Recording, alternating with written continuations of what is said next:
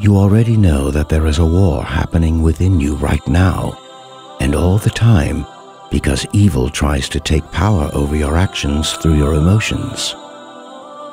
It is time now to fight back and regain the territory evil has stolen from you. Now you will retrieve your soul. Out of His divine justice, God has created in every one of us an angelic force. Only few people understand its vast capabilities and power, but those who do are the elite of all people. Let me introduce you to the most supreme force you possess.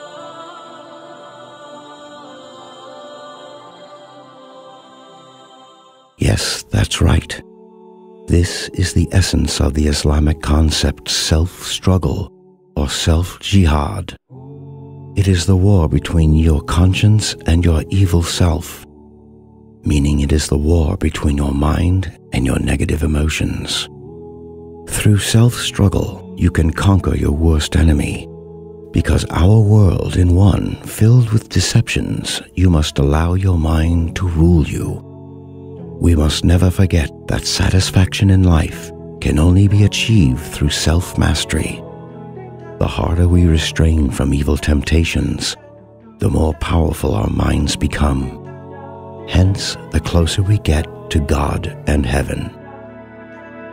Before you can quit sins and bad habits, it is important to understand its essence. Any addiction follows the same cycle that repeats itself with time. It starts by a trigger that sparks the temptation to practice the habit, then thoughts that turn the temptations into cravings. Once the addict starts craving, it would be extremely difficult to not act out. Once done, feelings of regret and pain overwhelms the addict. Keep in mind that it takes a human 40 days to fully quit any bad habit. Once you stop giving in to your emotions, the first few days can be horribly painful. However, you will be amazed by how easy it becomes with time.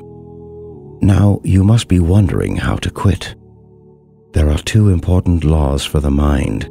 If you understand them and use them to your benefit, you can diminish the power of sin over your actions. Law number 1.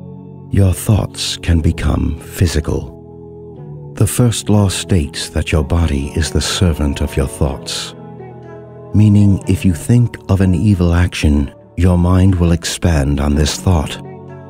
So what you feel all depends on what you think about. Thinking about sexual content brings sexual desires.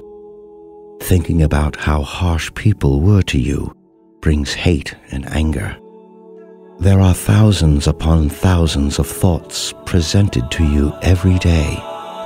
If your mind is used to operate freely and ruled by wrong thoughts, then your actions and attitude will be based on those thoughts.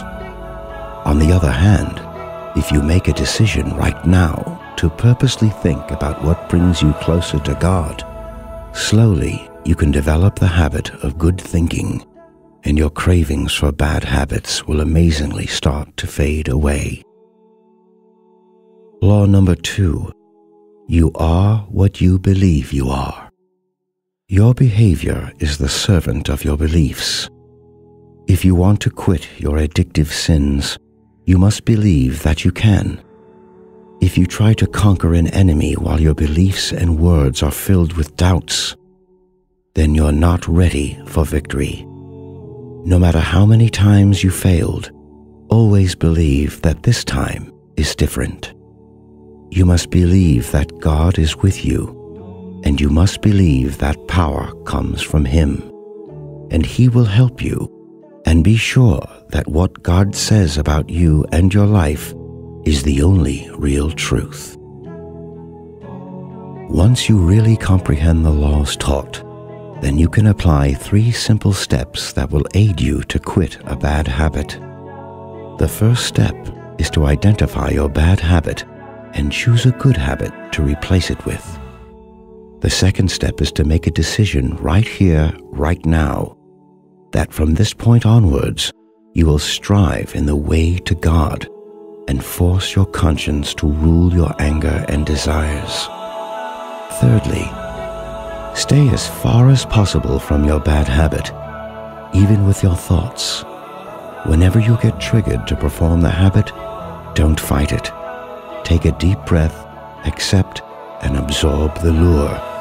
Choose to think of a different thought, and then perform your new good habit. You see, all wars in life come and go. However, the war in the soul will never end. So be prepared mentally and physically to be the master of yourself, not the slave of its commands. I encourage you to feed yourself with moral actions and thoughts that promote your good side. No matter how tempting things get, be sure all it takes is 40 days of commitment and pain tolerance. Once you start to turn your back on what's easy and comfortable, it is only then that you take the first step to glory. Never give up.